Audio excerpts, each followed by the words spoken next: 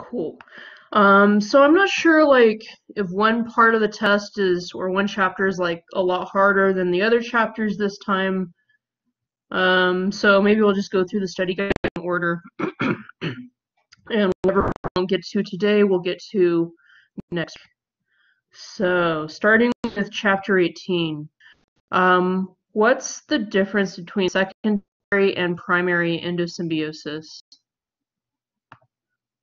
Or I guess first, what is primary endosymbiosis?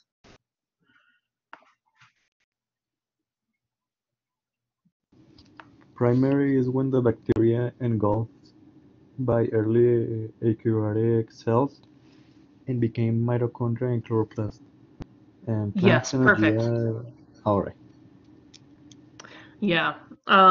Right. So primary endosymbiosis happened way long ago, at the beginning of when eukaryotes were just, starting to evolve.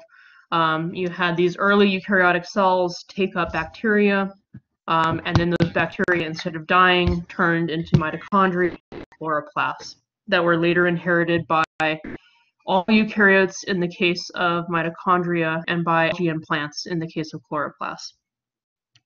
And then what's secondary endosymbiosis?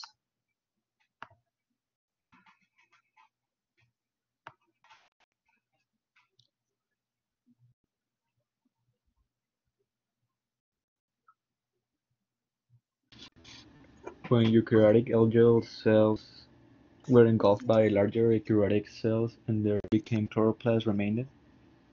Yeah, right. So you've had a few secondary endosymbiotic events in the history of the evolution of eukaryotes. In each case, you had an algal cell, some type of algae, that was swallowed up by another eukaryotic cell, some type of protist. And instead of the algal cell just completely degrading, only most of it degraded and the chloroplasts were left behind. So you've had a few protists, or a number of protists, that have inherited chloroplasts in this way from algae. So those protists actually are able to do photosynthesis since they have chloroplasts. So the main difference there would be in primary endosymbiosis, have bacteria being engulfed by early eukaryotes, leading to the origin of mitochondria and chloroplasts. In secondary endosymbiosis, you have algae engulfed by protists, and the protist gains chloroplasts and therefore photosynthesis. Let's see, then we had 6 eukaryotic supergroups that we talked about. What are those 6 supergroups?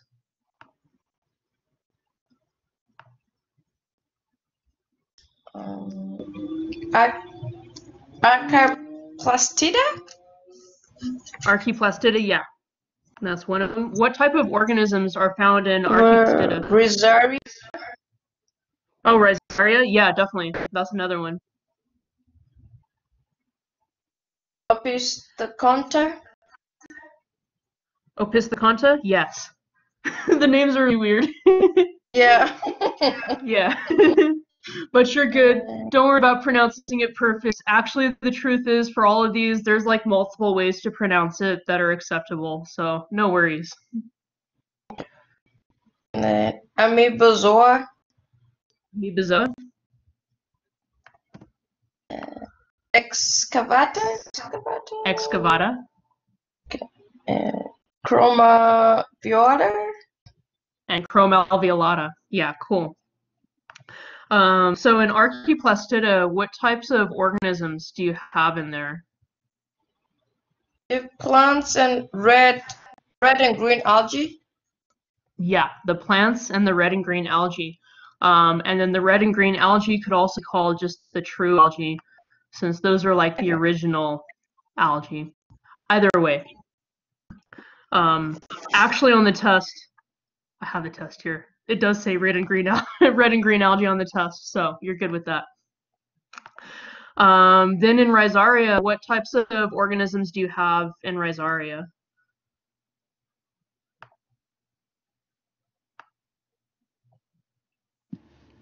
Protist? Protists, yeah, protists. Then in Opistheconta, what do you have in there? Animals and fungi. Animals and fungi, yeah. And then in amoebozoa, what's in there? Use protist. Protists again. And excavata, Protist again. also protists, yeah. And finally, chromalveolata. Protist and algae.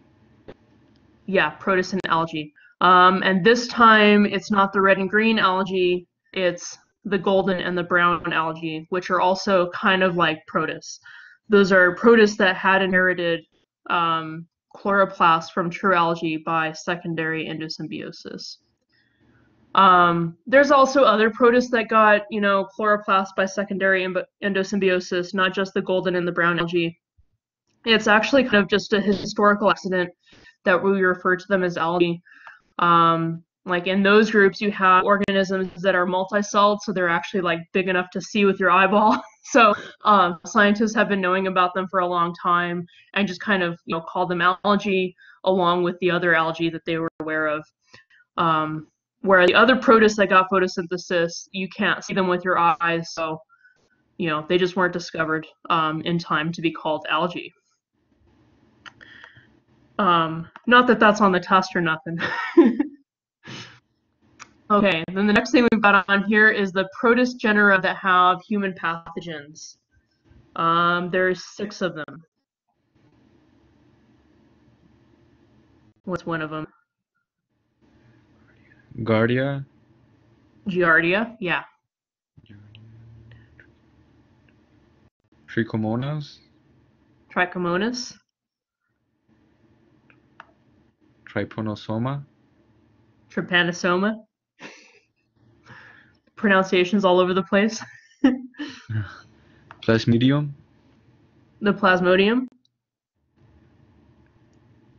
Entamovia. Entamoeba. Entamoeba, okay. Yeah.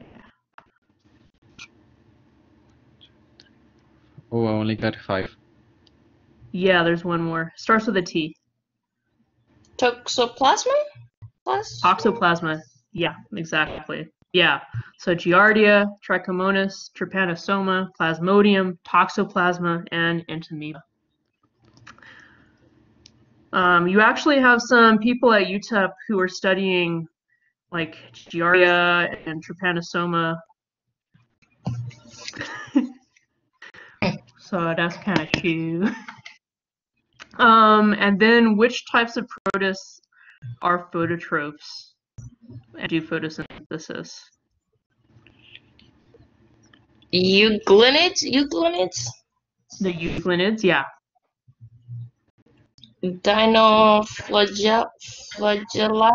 Flagellatus.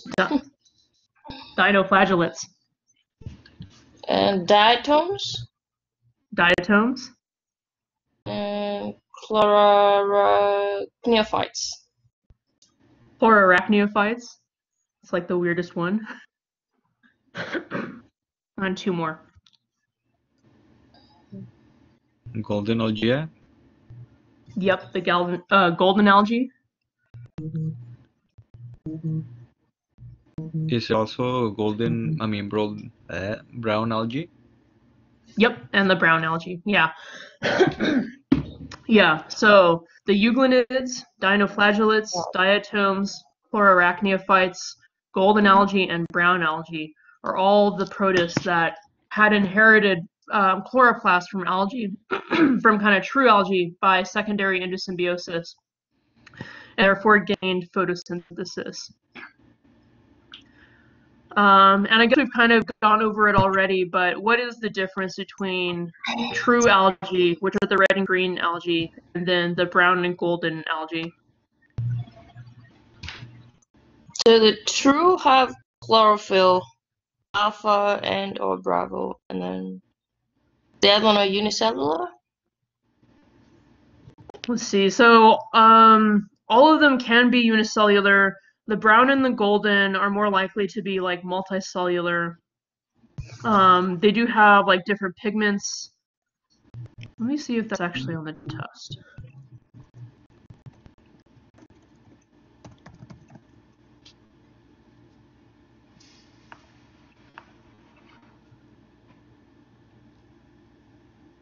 Okay, yeah, you do not need to know the specific pigment differences for the test.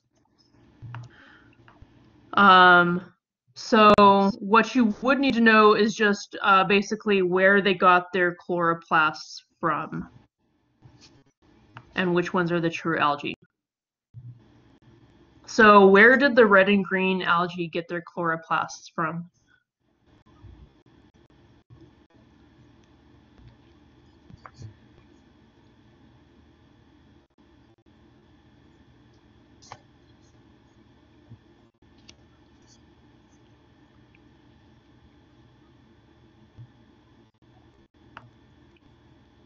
Mhm.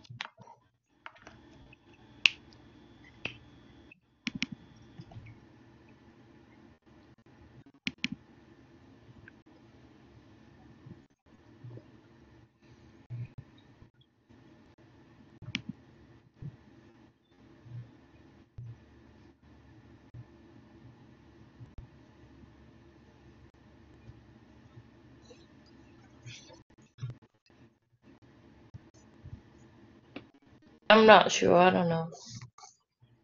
For sure. So for the red and green algae, those are the kind of true algae, and we call them that because they got their chloroplasts from primary endosymbiosis. So like way back early in the development of eukaryotes, you had a cyanobacterium be engulfed by an early eukaryote and turn into a chloroplast. And then that eukaryotic cell that got that first chloroplast gave rise later on to the plants and the true algae, which are the red and the green algae. So that's where the red and green algae got their chloroplasts from cyanobacteria by primary endosymbiosis. What about for the golden and the brown algae?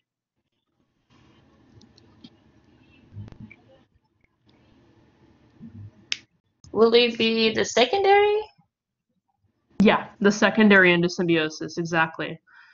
Which means what type of organism do their chloroplasts come from?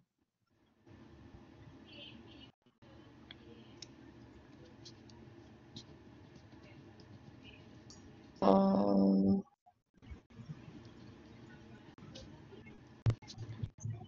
What was the question again? Uh, what type of organism did the chloroplast come from? The chloroplast that golden and brown algae have, if they got it by secondary endosymbiosis. Oh,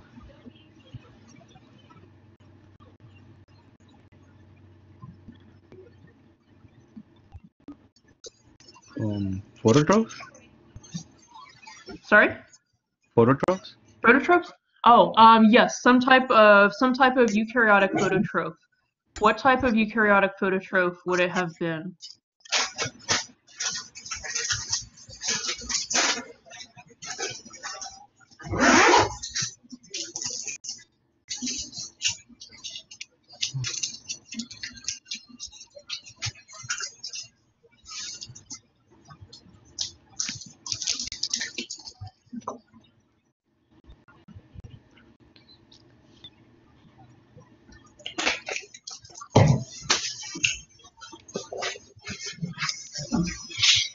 mhm.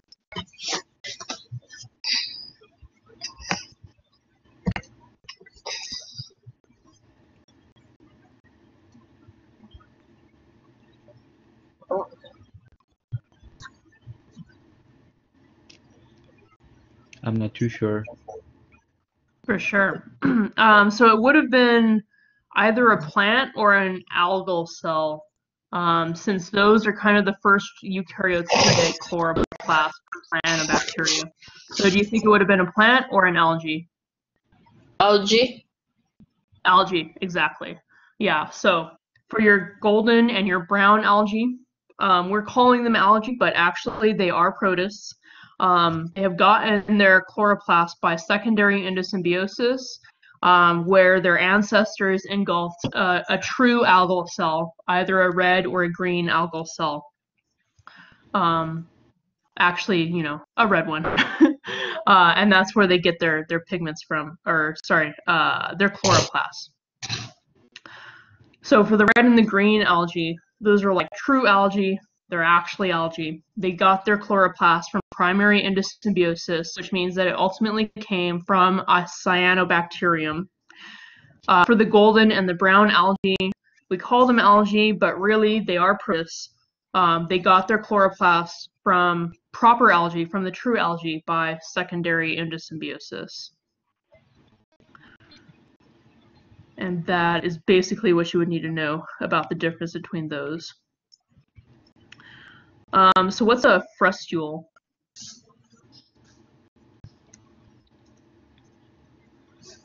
It's a shell of the cell wall that remains after a diatom dies.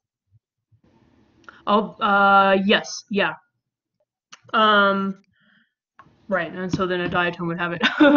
Right, so a frustule is the cell wall of a diatom made out of silica.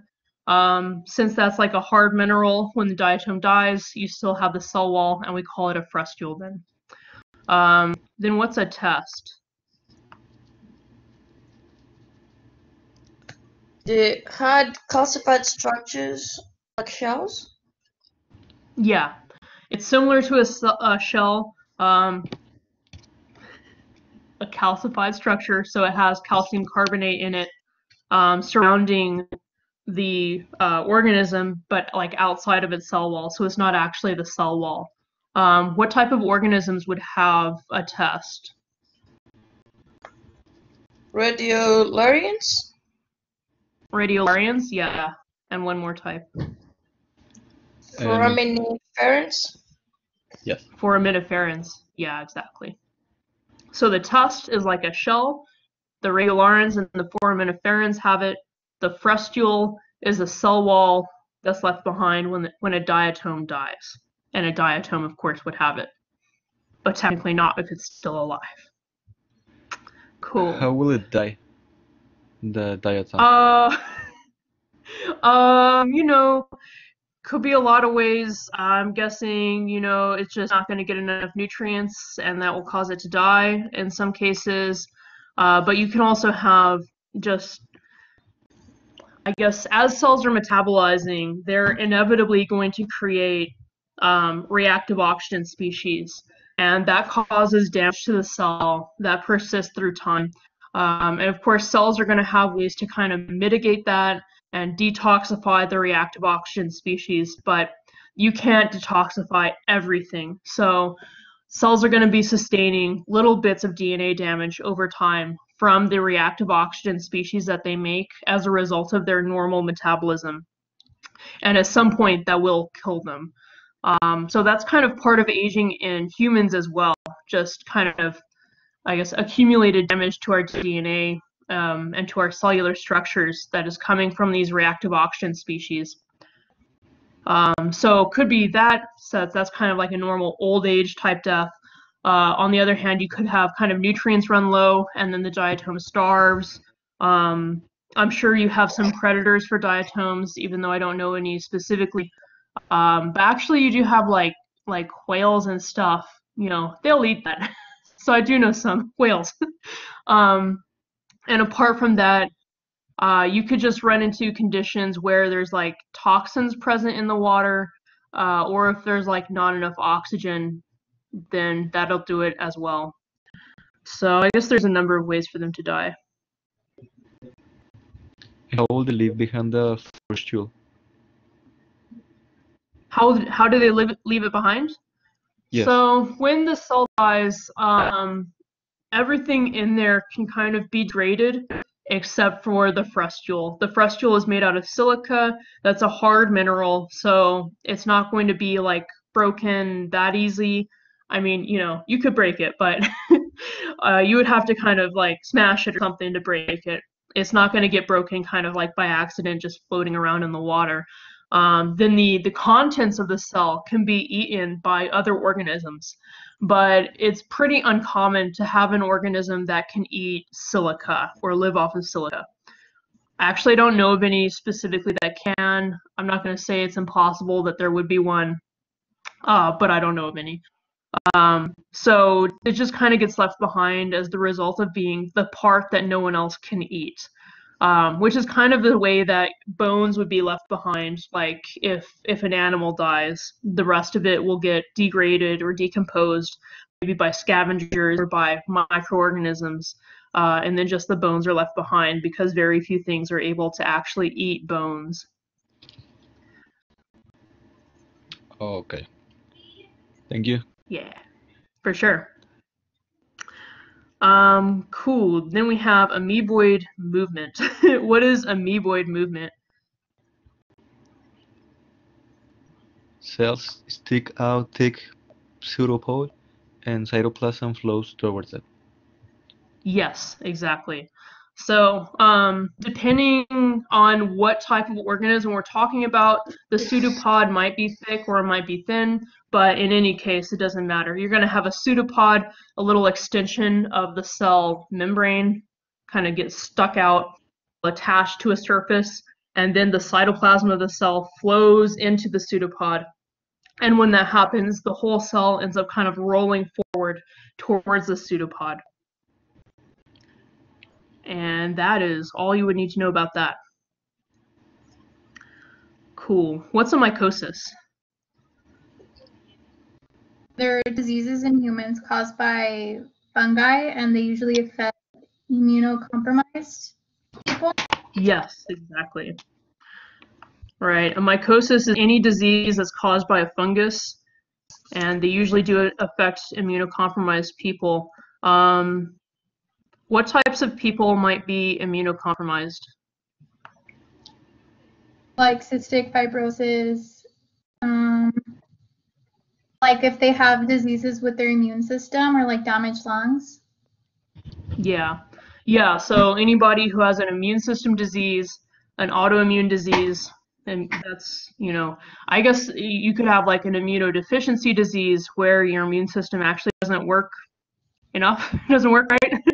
So that causes you to be immunocompromised. Or you could have an autoimmune disease where your immune system works fine, except for the little fact that it tends to attack your own tissues. Then you have to have like immunosuppressant drugs that you take to save your tissues from your own immune system. And then you end up immunocompromised because of those drugs that you're on. And then in addition to that, if you had lung damage, technically, if you have lung damage, you're not immunocompromised just because you have a damaged lung, but it does mean that, the lung is just kind of more vulnerable because it's already under stress. And that's a major entry point for fungi. So people who have lung disease, like cystic fibrosis, would also be at risk. And then finally, I guess just mycoses are not common. Generally if you have a fungus that's going to cause disease in something, some type of organism, it wouldn't be in a person, wouldn't even be in an animal. It'll probably be in a plant. So mycoses are just not that common. Okay, then we've got all these vocab words for fungi. So what's a yeast? Single-celled fungi. Right, any single-celled fungus. What's a mold? Multicellular fungus. Yeah, any multi-celled fungus. What's a mycelium? Form filamentous masses for singular. Right, so this would be for multi-celled fungi. It's just kind of their body in a way, like all the cells together in a mass, and the cells would be arranged in filaments. So all these little filaments that they have together in a mass is the mycelium. And then all those filaments, we would call them hyphae. What's a septate hyphae, or what are septate hyphae? They have cell walls dividing them into cells, and it can be septate. Right, yeah. So for the septate hyphae, each cell is distinct. They're separated by cell walls. Then for the aseptate, or the syncytic, there is no division in the cell walls. right. And they're more like a Plasmodium. More like a plasmodium. Yeah, so those guys, of course you have like the cell wall that's kind of on the outside of the hypha, like surrounding it, like a filament, but you don't have cell walls between the cells within the hypha, so you can't really tell where one cell ends and the next cell begins, which makes it more like a plasmodium slime mold. Cool. What are mycorrhizae? Structures on plant roots formed by symbiotic fungi. Yeah. Right, so just a kind of symbiotic relationship between fungi and the roots of a plant. Why do plants need mycorrhizae?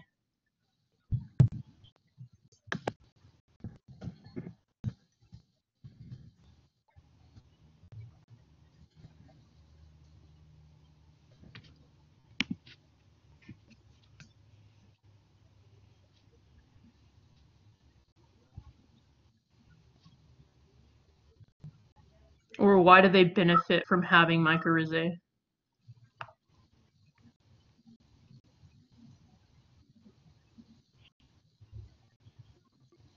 It lets like the plant obtain nutrients.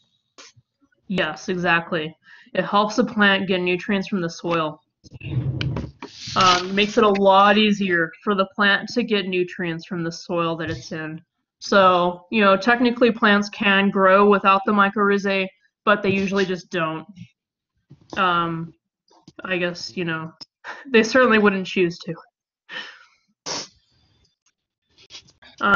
What's a lichen? Structures formed by symbiotic fungi and cyanobacterial algae. Yeah, so that's kind of like, you sometimes hear them referred to as like composite organisms, because to us it looks like an organism, but really if you looked closer, there's multiple organisms inside of it, and it's always a fungus and then some type of phototroph, either a cyanobacterium or an algae. Out of all the fungal phyla, which two are the best characterized?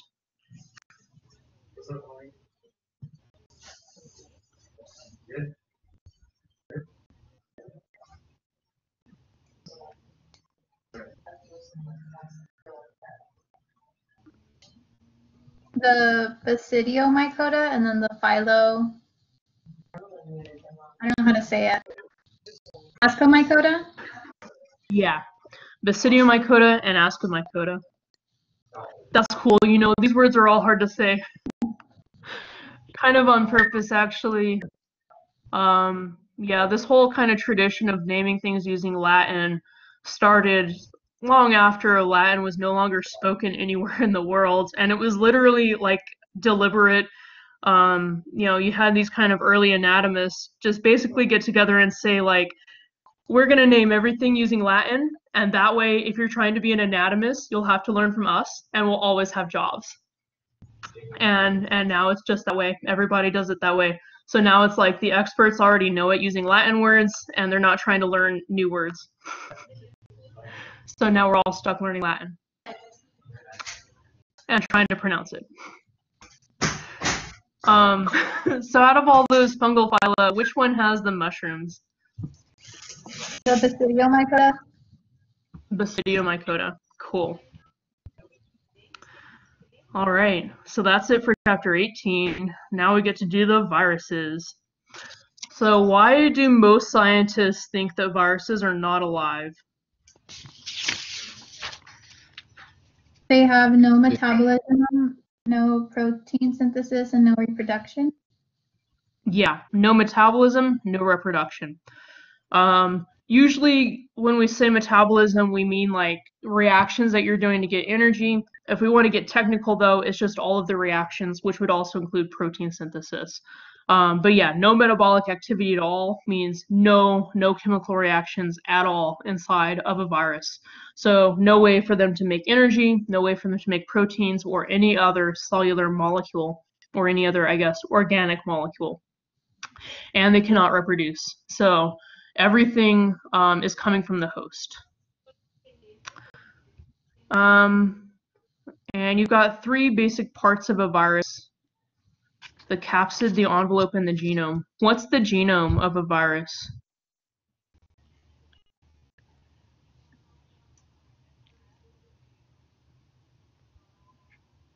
Most variation of any microbe.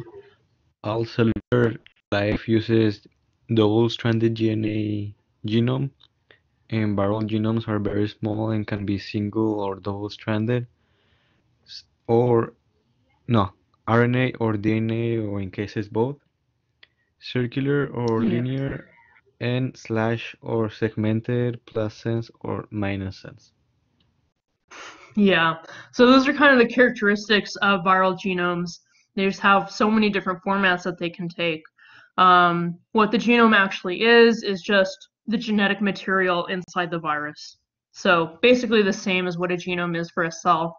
But of course, the characteristics are very different from cellular genomes. Then what's a capsid? A coat of protein surrounding it. Capsid contains proteins attached to host inside. And the capsid is a genome. And naked viruses Right. Sorry? Naked viruses have the capsid. Right, yeah. So actually all viruses will have a capsid, but naked viruses would have the capsid and then like nothing else outside of it. All right, so the capsid is just that coat of proteins that is surrounding the genome. The most basic virus is nothing but that capsid, the protein coat containing the genome, and then inside the genome. You might also have some enzymes inside of there depending on what virus it is, but not all viruses are going to have like extra enzymes. And of course, even the ones that do, those enzymes are just sitting there doing absolutely nothing until the virus gets inside of a host. Then finally, we have the envelope. What is the envelope? The piece of host cell membrane that was stolen when the virion was released. Yeah, so that's a membrane around the virus outside of the capsid, and it would always be stolen from the host cell. A virus isn't going to like manufacture a membrane, so it has to take it from the host if it's going to have it. So out of those three parts, the capsid, the envelope, and the genome, which is the part that not every virus is going to have?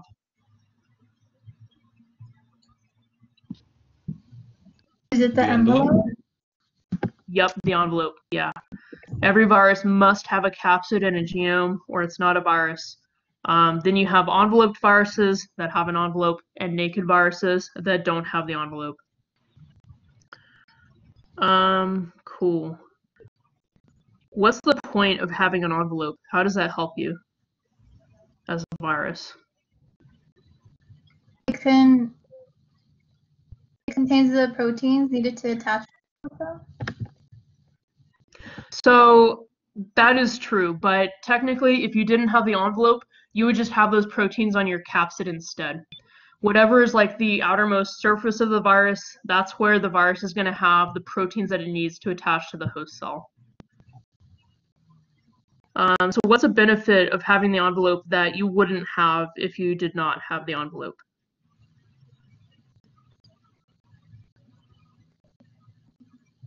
I guess making it harder for the immune system to detect. Yeah, makes it harder for the immune system to detect the envelope. And why does it make the why does it make it harder for the virus to be detected if it has the envelope?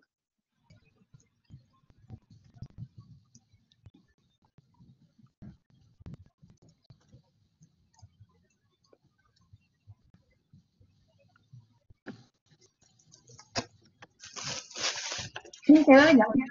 Sorry? Can you repeat it? Yeah. Oh yeah. Why is it harder for the host immune system to find the virus if the virus has an envelope?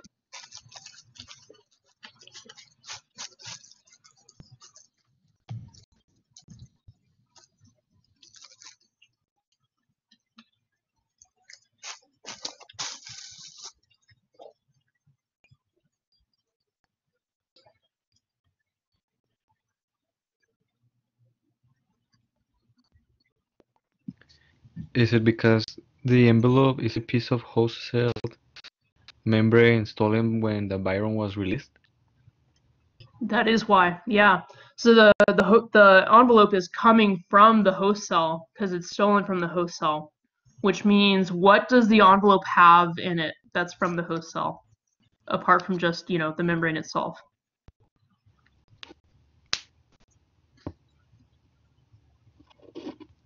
Proteins? Proteins, yeah. It has proteins from the host cell.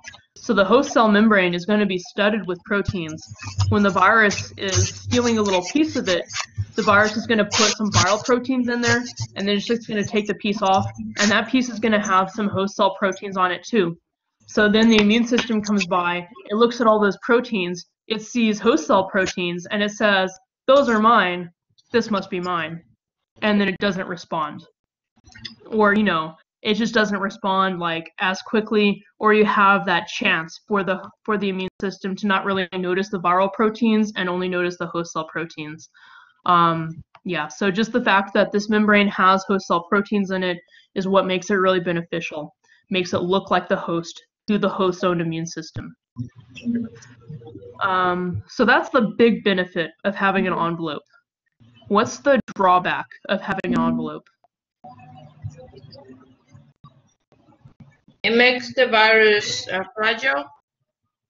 Yeah, makes the virus fragile, exactly. A membrane is easy to disrupt, and they're easy to break. So if you have a capsid that's a protein shell, it's pretty hard to break it. If you have an envelope, real easy to break it. If you just end up somewhere that's too hot, it's going to get broken. If you end up somewhere that has soap, that's going to get destroyed. And there's a lot of compounds actually that can destroy a membrane. Like alcohol also would destroy a cell membrane or a viral envelope. So yeah, it just means you're vulnerable to having that membrane degraded. What happens if the envelope is degraded? Well, now your surface proteins are gone that you needed to attach to the host cell. So if you're a naked virus and you have those proteins on your capsid, it's hard to break a capsid, so you're very hardy. If you're an enveloped virus, you have those proteins for attachment on the envelope, which is easy to degrade, and then once you've lost it, you don't have the proteins that you need to attach to the host. Now you're just basically an inert particle that will never do anything ever again. Yeah, so that's the drawback of having an envelope. And then the next one, I guess we've already kind of been talking about, but how do viruses attach to host cells? Through the proteins on the envelope?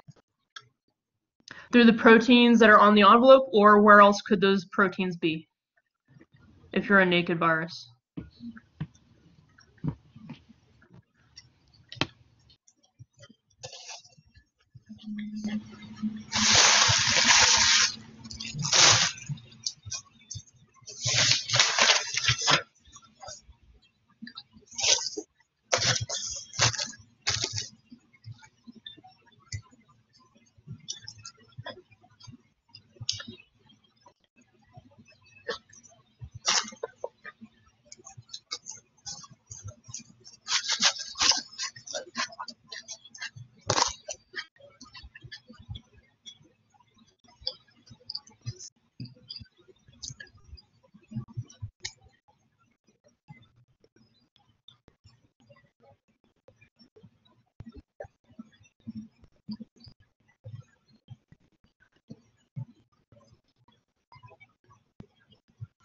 The answer that I put was they steal energy from the host cell and force host to replicate them. So that's going to be once they get inside the host cell. Once they get inside the host, they will steal energy from the host and force the host to replicate them. But before that, they have to attach.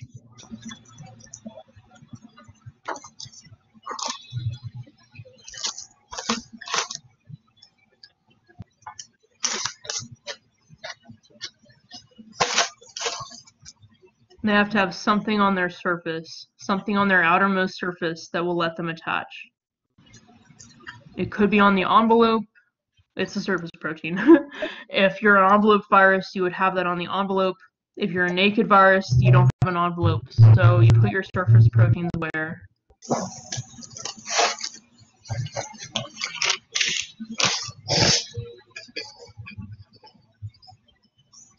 Is it the envelope protein?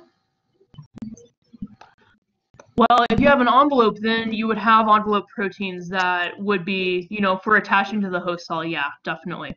If you're a naked virus and you don't have an envelope, where would you have those proteins at?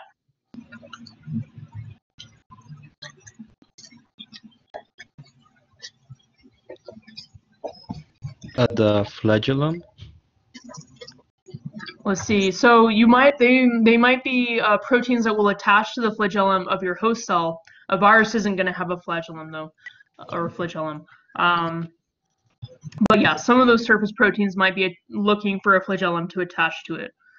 But where would those proteins be on the virus if the virus does not have an envelope?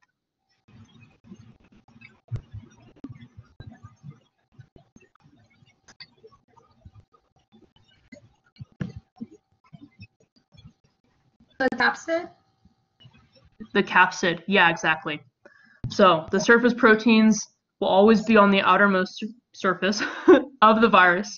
If you're a naked virus, that means the capsid. If you're an enveloped virus, that means the envelope. In either case, you're going to have a protein somewhere on your outermost surface that is able to grab something on the host cell. So if you don't have that protein, if that protein gets destroyed, then it doesn't matter what else the virus has. It's impossible for it to attach to the host cell, which means it's impossible for it to get inside the host cell and infect it. The surface protein is key. And then that takes us to sense. What is plus sense?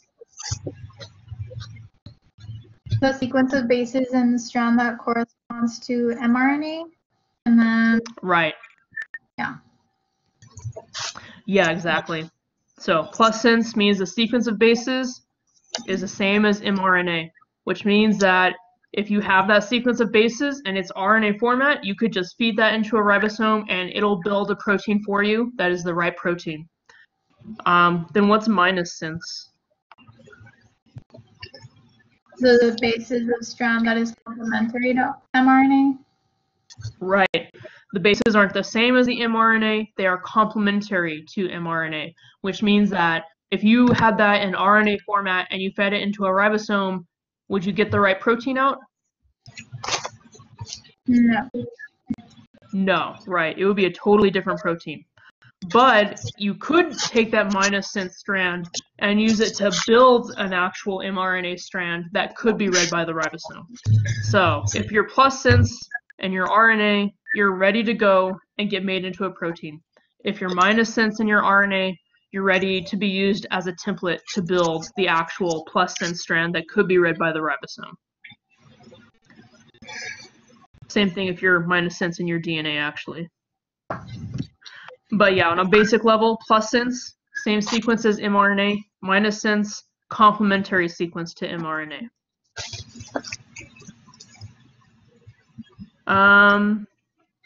What are the steps in the lytic viral life cycle? You have the attachment, First penetration, penetration, synthesis, assembly, and then release. Assembly, and release. Cool. Right, so attachment, penetration, synthesis, assembly, release. What happens in attachment?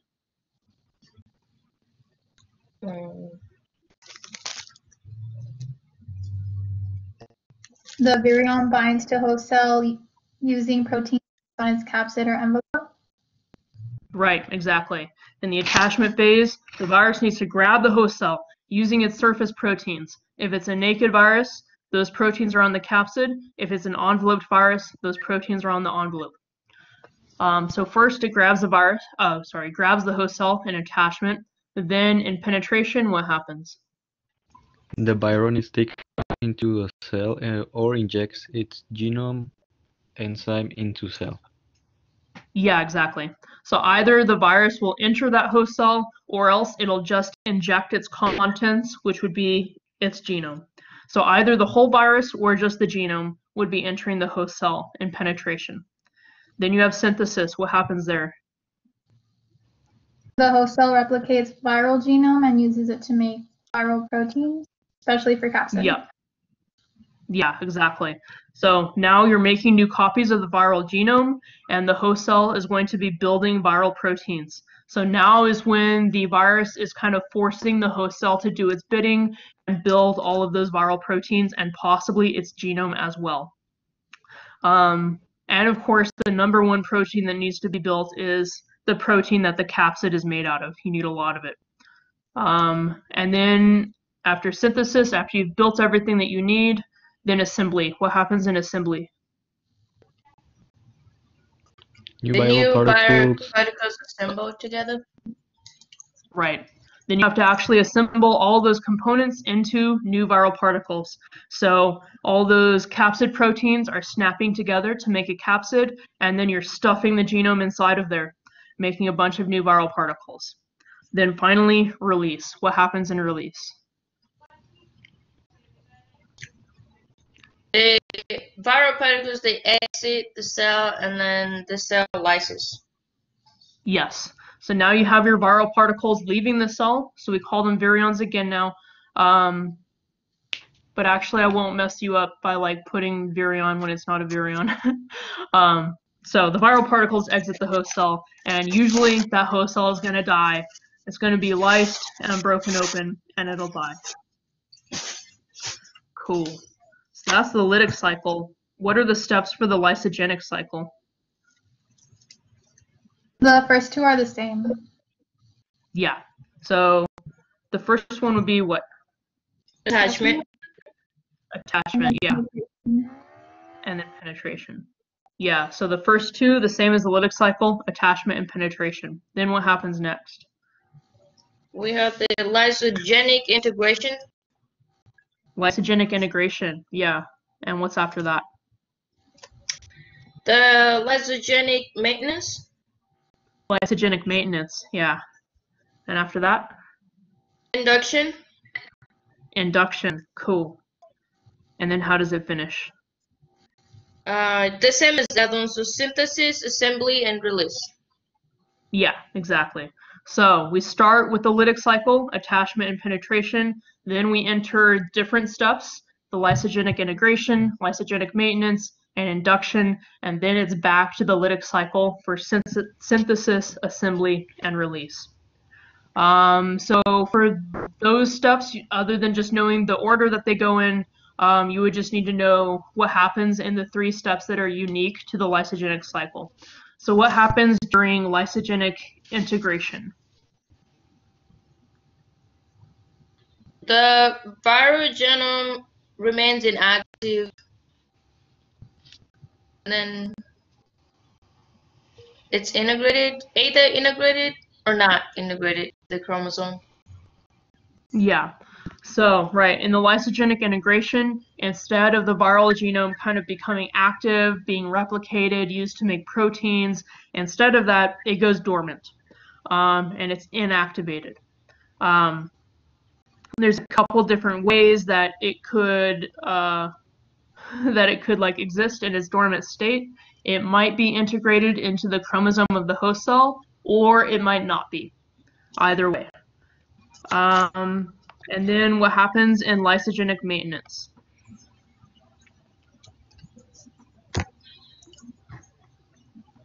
The latent viral genome stays dormant by various mechanisms. Yeah, right. So basically, in a way, nothing happens. The genome is just sitting there, it remains dormant.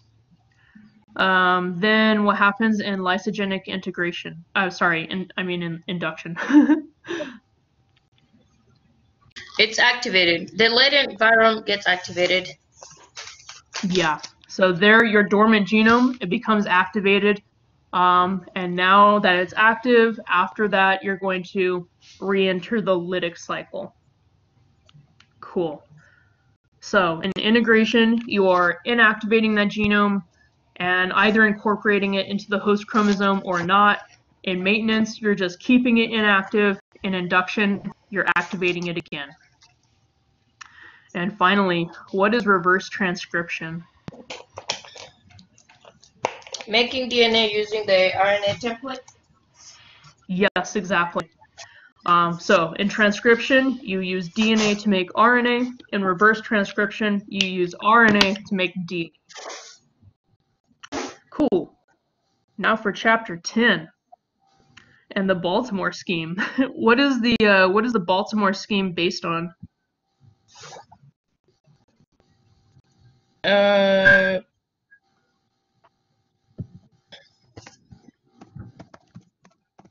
Genome format?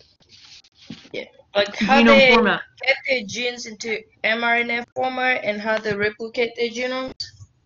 Yeah. So you have the genome format, how they are making mRNA using their genome, and how they are replicating their genome. So the second two things are like really heavily influenced by the format that the genome starts off in. So basically, the most important thing would be genome format, but then after that, you also have like how are they getting that genome to look like mRNA for the host cell, and how are they making more copies of the genome. So that's different from like other organisms that we've talked about where their classification is based on evolutionary relationships.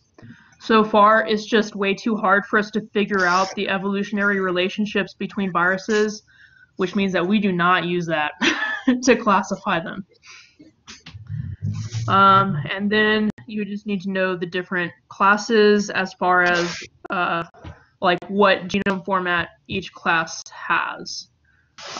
So what is the genome format for group 1 or class 1? Double-stranded DNA. Double-stranded DNA, yeah. Then group 2? Single-stranded DNA. Single-stranded DNA. Group 3? Double-stranded RNA. Double-stranded RNA, yeah. And group 4? Plus sense single-stranded RNA. Yeah, your plus sense single-stranded RNA. Group 5? The minus sense sense. single-stranded RNA. Yeah, your minus sense single-stranded RNA. And then the last two are the weird ones. What's group 6?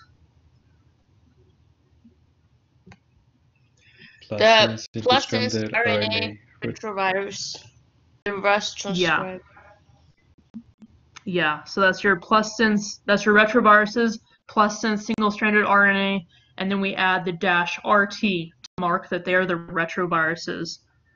And then finally, group 7. The DNA retroviruses. Yeah, DNA retroviruses. What type of format is their genome in?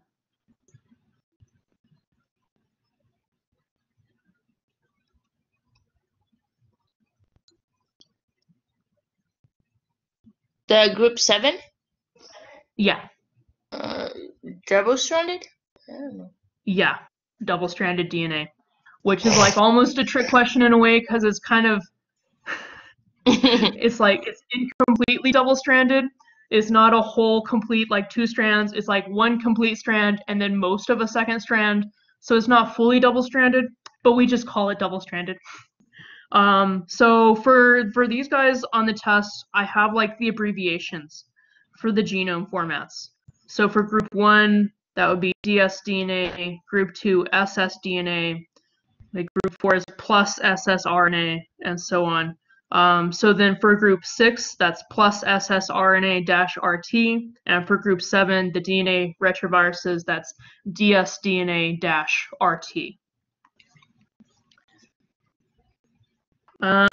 Cool. What is a retrovirus?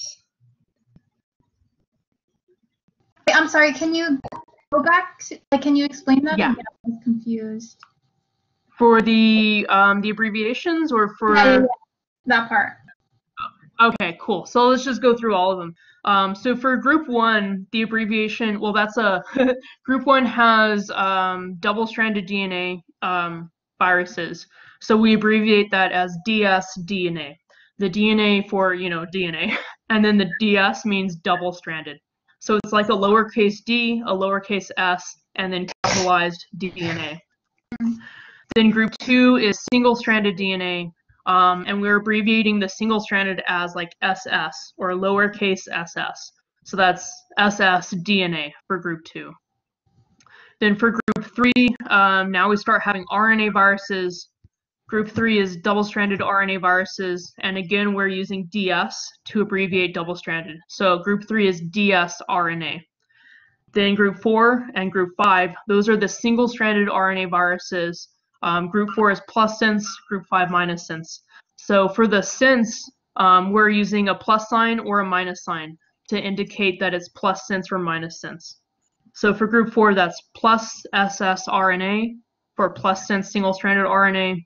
Group 5 is minus ssRNA, or like a minus sign, ssRNA. Yeah. Then for group 6, those are also plus sense single-stranded RNA viruses, but they're also, the retroviruses that use reverse transcription. So we start out with the same abbreviation that we use for group 4, the other plus sense single-stranded RNA viruses. So you have your plus ssRNA, and then because they do reverse transcription, we add on the -RT in caps to mark that they do reverse transcription. And then finally, for group 7, those are double-stranded DNA viruses that also do reverse transcription. So we abbreviate it as dsDNA-RT. Okay, got it. Thank you. Cool. Cool. What's a retrovirus?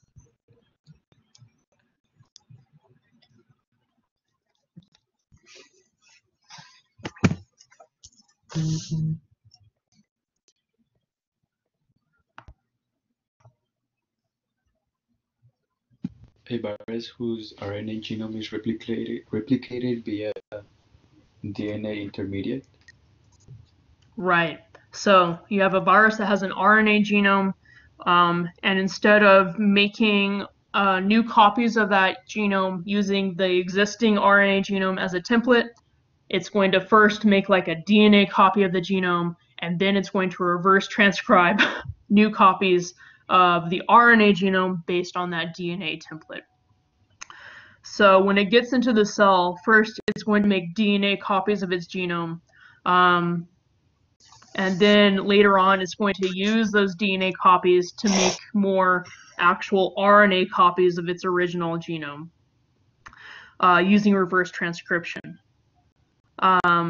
Then there's something else that the retroviruses do with that DNA copy of their genome, other than just reverse transcribing it. They put it somewhere. Where do they put it?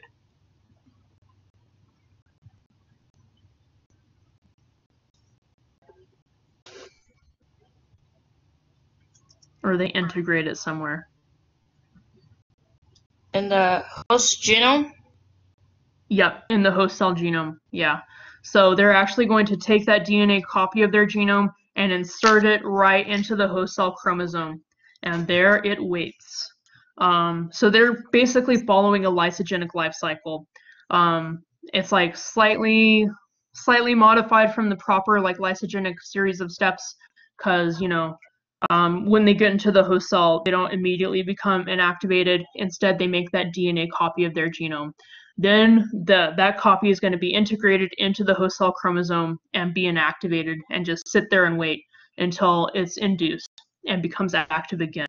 Once it becomes active again, they cut it out of the host cell chromosome and start using it to make new copies of their actual RNA genome by reverse transcription. So they're doing the two things. They're reverse transcribing new copies of their genome from a DNA intermediate, and they are integrating that DNA intermediate into the genome of the host cell. Then finally, the last thing you would need to know is what reverse transcriptase does.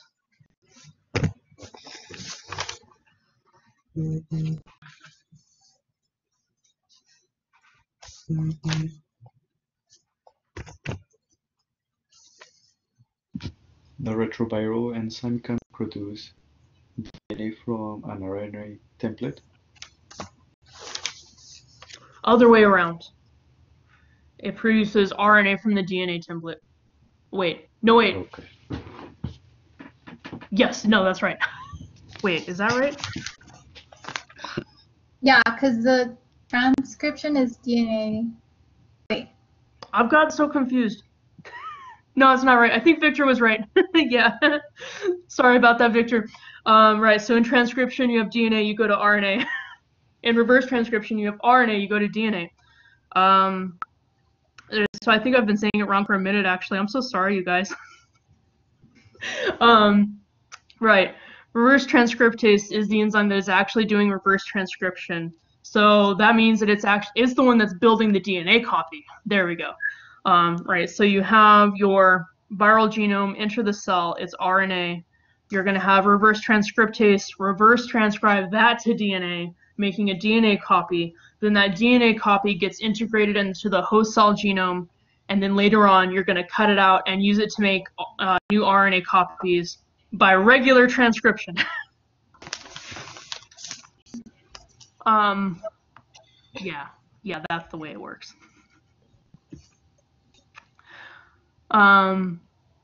Okay, so just to reiterate that, I am sorry, you guys. I said it wrong so many times. Yeah, just to reiterate, you start with an RNA genome, you reverse transcribe to DNA using the enzyme reverse transcriptase. Now your DNA copy will be inserted into the host cell genome, and later on it'll be used to make new RNA copies using regular transcription. Okay. Then we have viruses and cancer. There's two types of viruses that usually cause cancer. I guess if a virus is going to cause cancer, it's usually one of these two types of viruses. So what type of viruses are more likely to be leading to cancer? HPV. HPV. HPV? Yes. So that's an example of one of those specific viruses that causes cancer. What type of genome does HPV have?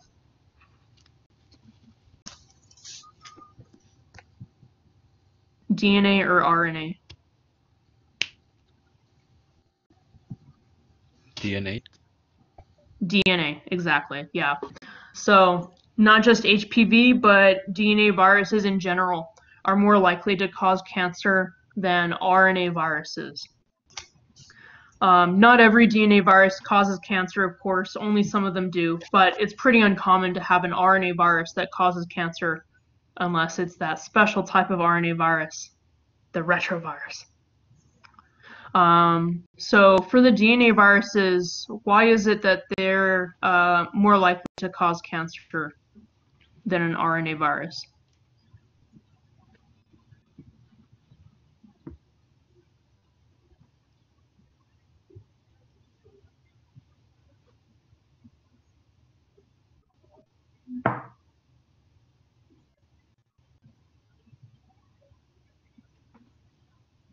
Because the DNA polymerase replicates the genome. Right. Right. So for DNA viruses, it's the host cell DNA polymerase that will replicate the genome. They're able to just use the host cell polymerase. If you're an RNA virus, the vast majority of host cells do not have any way to use RNA as a template to make more RNA. So that means that you need to have your own special enzyme to do that for you, which means that you don't need the host cell enzymes to do it. If you're a DNA virus, you are going to use the host cell enzyme, the host cell DNA polymerases, to replicate your genome. And a host cell is only going to even be making that type of polymerase if it's actively going through the cell cycle. So DNA viruses have kind of an interest in forcing their host cell to go through the cell cycle, so they're going to have that polymerase that they need to replicate the DNA virus genome. And of course, a cell that's going through the cell cycle when it ought to not be going through the cell cycle, that's a cell that's kind of looking a little bit like a cancer cell. That's a cell that is more likely to become cancerous. So it's really common for a DNA virus to make like a wart which is like an accumulation of extra cells that have been birthed because, you know, these infected cells are going through the cell cycle when they shouldn't be. It's less common for a DNA virus to actually cause cancer, but some of them do.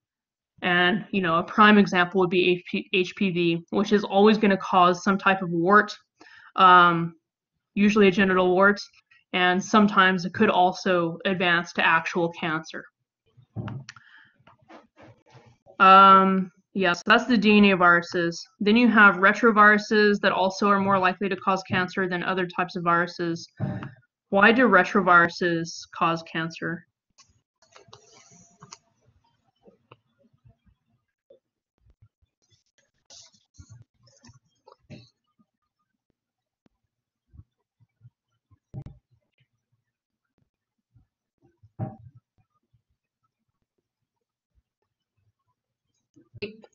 Is it because they insert into the host chromosome as well? Yeah, exactly. Because they usually are going to insert the DNA copy of their genome into the host cell chromosome. And that's kind of a random process. They don't really control where it inserts. Maybe it inserts right in the middle of a gene, then that gene is kind of lost to the cell. If that gene was something that the cell needed to control cell cycle progression or to control apoptosis, now maybe the cell can't enter apoptosis, or now maybe the cell can't control its cell cycle progression. Both of those would be hallmarks of a cancer cell. So, yeah, so the DNA viruses and the retroviruses would be more likely to cause cancer for those reasons. For the DNA virus, because they're using a host cell polymerase that will only be there if the host cell is in the cell cycle. And for the retroviruses, because they're going to stick their genome right in the middle of the host genome, and maybe they're going to get in the middle of a gene that the cell needed to not be a cancer cell. Cool. So then we have viral evolution. Roughly when did viruses evolve compared to, I guess, other organisms? Maybe before Luca. Yeah, probably before Luca. So before you had proper prokaryotes and eukaryotes, you probably already had viruses. And what's the oldest type of virus? Group 3, double-stranded RNA. Yeah, right. The RNA viruses are the oldest, which is another reason why we think they might have evolved so early. They might have evolved during the RNA world, since RNA viruses are the oldest ones. Cool. And then how is it the viruses speed up the organism?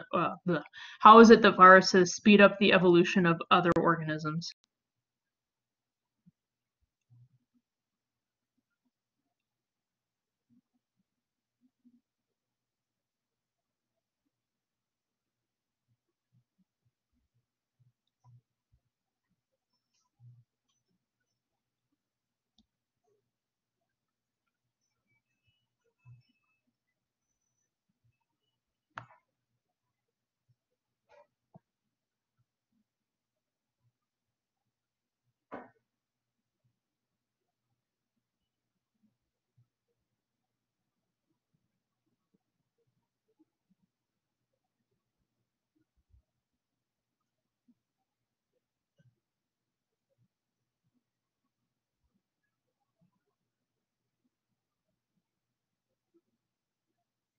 Some RNA viruses used to cut DNA genomes. So it's possible that viruses had a role to play in cells in general getting a DNA genome. If you would have had like RNA viruses that then evolved enzymes that they needed to build DNA and reverse transcriptase, then they could have built, you know, they could have built DNA genomes and then transferred those to cells. You actually don't need to know kind of all those hypotheses about how viruses might have contributed to the early evolution of proper cells or of DNA genomes in general. It's actually, this is something that could have happened back then, but it's also happened like since then, like for surezies. Is it the horizontal gene transfer thing? Yep, the horizontal gene transfer. Yeah. Viruses are a major, I guess, vehicle for horizontal gene transfer. It's not incredibly uncommon for them to kind of accidentally pick up a bit of host cell DNA and package it into a new viral particle, thinking that it's part of their own genome, and then deliver that host cell DNA to the next host cell that they encounter. So that is basically the only way that eukaryotes can have horizontal gene transfer, and it's also a major way for prokaryotes to have horizontal gene transfer. Cool. Then we have CRISPR. How does CRISPR work? I guess if you have a virus infecting a prokaryote, what's going to happen to the viral genome that involves CRISPR?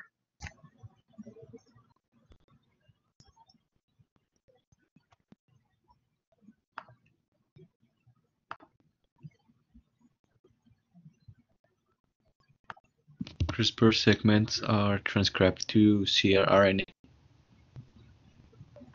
Right, so if you have these CRISPR spacers already in the host cell genome, you're going to transcribe them to RNA, which would be cRNA.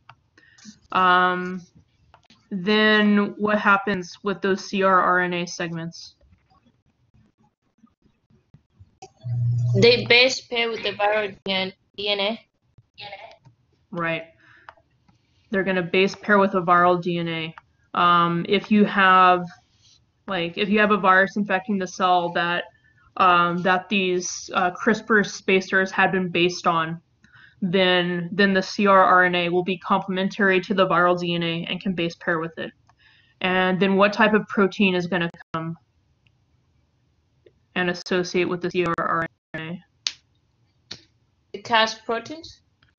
Cas proteins, yeah. So you have your cRNA base pairing with viral DNA, then you have Cas proteins attaching to the cRNA, and what happens next?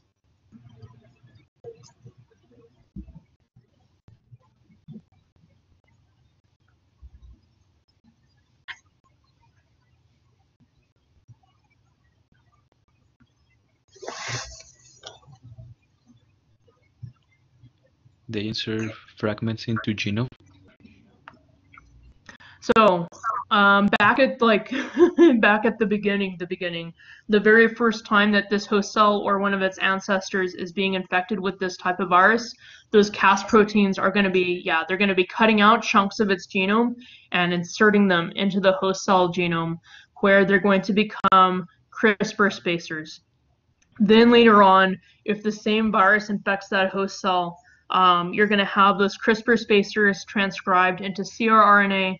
The cRNA bits will base pair with the viral DNA, and Cas proteins will come and attach to them. And this time they're going to do something else to the viral DNA.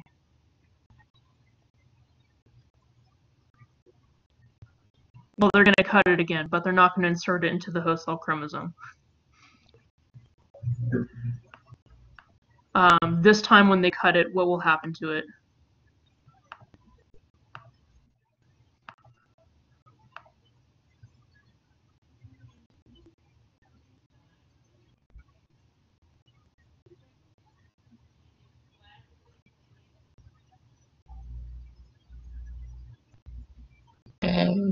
It becomes immune? I don't know. Well, the host cell is basically going to be immune to this specific virus. And the way that the immunity kind of works is that once a new virus comes that I guess is the same as a virus that had infected that cell in the past, then you have your cRNA and your Cas proteins attaching to it, and the cRNA base pairs with this new viral DNA, and the Cas proteins are going to cut it and just chop it up into little bits and destroy it. Then once all that viral DNA is destroyed, now you don't have any viral infection anymore, basically. So So I guess the whole kind of sequence of events that would occur for this immunity to work would be first, the cell is going to get infected with a virus that it has not been infected with in the past. You're going to have Cas proteins locating the new viral DNA and cutting little chunks out of it. Those chunks are going to be inserted into the host cell chromosome where they become CRISPR spacers. Then those CRISPR spacers will be used to transcribe little bits of RNA, which are CRRNA. So the host cell would actually kind of always have these little bits of CRRNA floating around in it, that have come from the CRISPR spacers, that have come from all the viruses that infected the cell in the past, or that infected one of its ancestors. Then if you have a new virus come and infect the cell, and it's the same type of virus as a type that had infected the cell in the past, now you have these little CRRNA bits that are complementary to this new virus's DNA, so they're going to base pair with it. Cas proteins will come, find them, and attach to them. Now they've kind of located that viral DNA, and they will chop it into little bits and completely destroy it before this new virus even has a chance to like replicate its genome or do anything inside the host cell. Which means that functionally this host cell is immune to that virus and to any virus that it has a CRISPR spacer for. So Cas first you get this viral infection, Cas comes, cuts out segments of viral DNA, puts them as CRISPR segments into the host chromosome. Those segments are used to make CRRNA, which then attaches to Cas proteins, which finds viral DNA from a new infection and chops it up. And then the cell is immune. Cool. So we've only got a couple little things left here. What is a subviral agent?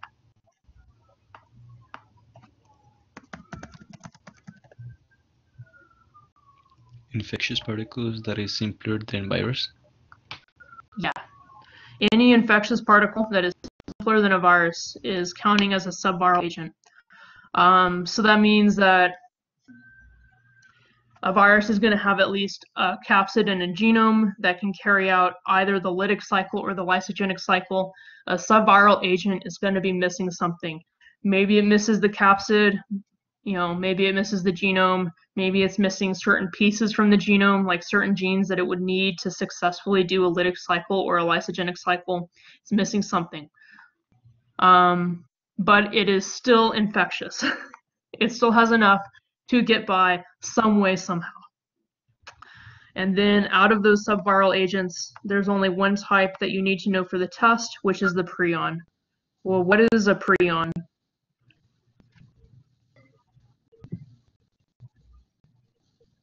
It's a misfolded protein that could make other proteins misfold as well.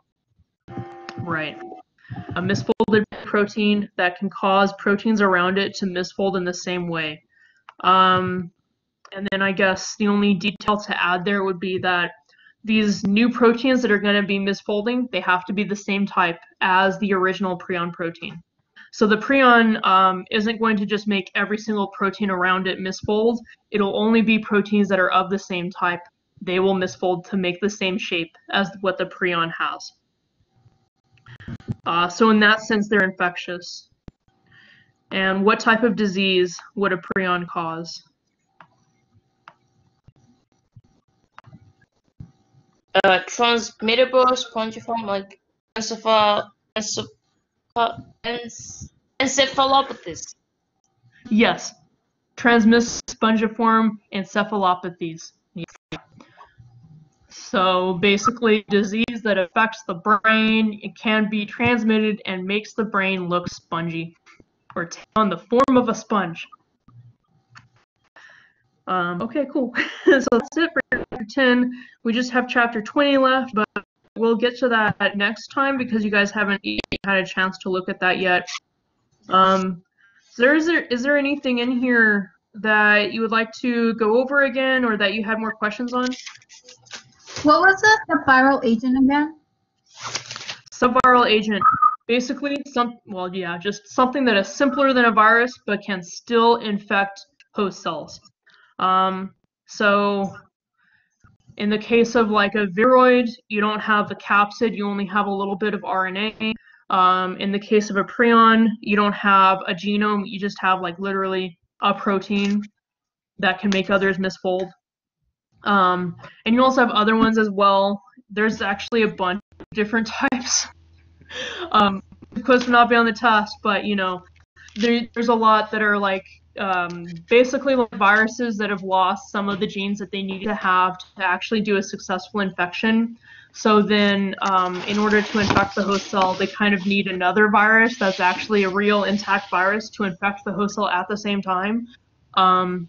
There's actually some, I forgot which hepatitis virus exactly. Is it hepatitis D? I want to say it's hepatitis D.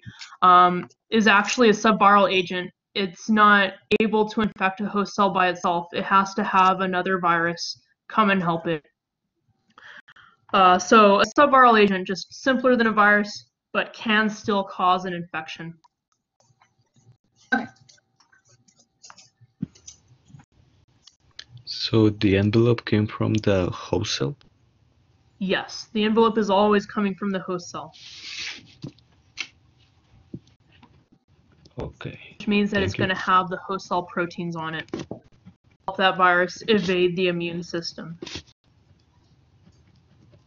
And I missed one of the questions that you went over on chapter 8. It was the one that says, where does a viral envelope come from? And like, how does a viron get its envelope? I missed that one. Oh, yeah. Yeah, so the viral envelope is coming from the host cell. So when your viral particles are going to kind of emerge from the host cell, if it's an enveloped virus, then as they're coming out, they kind of bulge out through the cell membrane and like, well, they make the actual cell membrane bulge out and they just like kind of chop off a little piece of it and wrap it around themselves and go about their way. So they're actually stealing little chunks of the host cell membrane as they come off of the host cell. They would also they would have like pre-prepared the little pad that are going to come out of. They're going to like set proteins onto it. So those surface proteins that they have to attach to a host cell, they're going to insert those proteins onto the host cell membrane. And then they're going to come out of the host cell right from that little patch that has the viral proteins on it, wrapping the host cell membrane pieces around them as they emerge. So then they end up with this little bit of host cell membrane that has viral proteins on it and it has host cell proteins on it. And then because it has host cell proteins on it, when the immune system comes by, the immune system looks and it sees host cell proteins and it says, everything's fine here, I guess. Okay.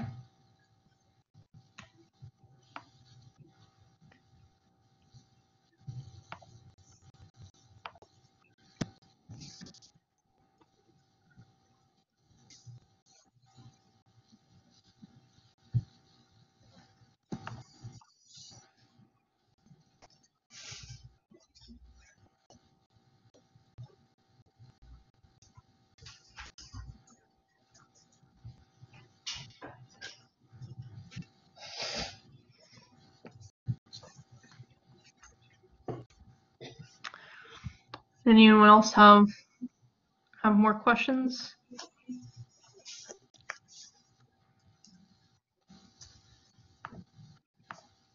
I don't. Cool.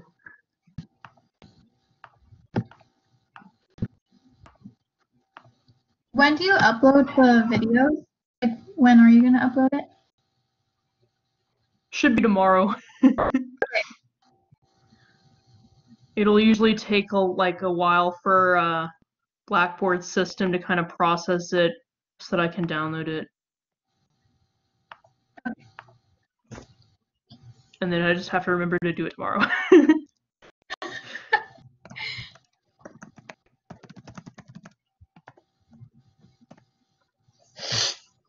So if you're like looking for it and you're like, what? Email me. I probably forgot, just email me. Okay, got it.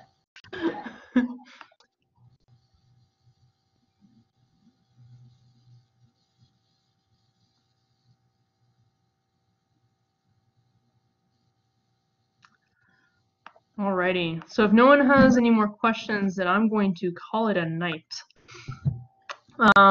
Thank you for coming, you guys. I hope it was helpful. It was. Thank you. Sweet. Thank you, Doctor. And I hope you guys have a good night.